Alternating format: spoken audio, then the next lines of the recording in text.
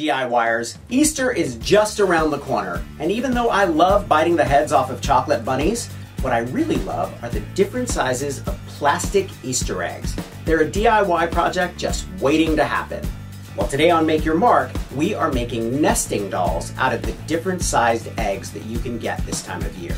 You guys are gonna love this project. Are you ready? Here's what you'll need.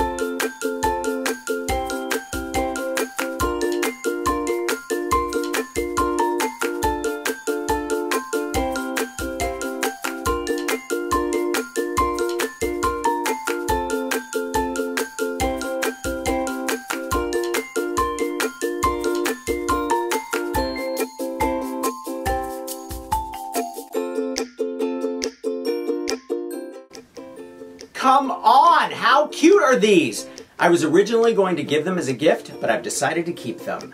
Now, if you're not comfortable painting directly on the egg, you can paint on sticker paper, cut it out, and just stick it right on the egg. It's up to you. Thumbs up if you like this video, leave me a comment and I will get back to you. Subscribe to my channel if you haven't already, and I will see you next week. Bye.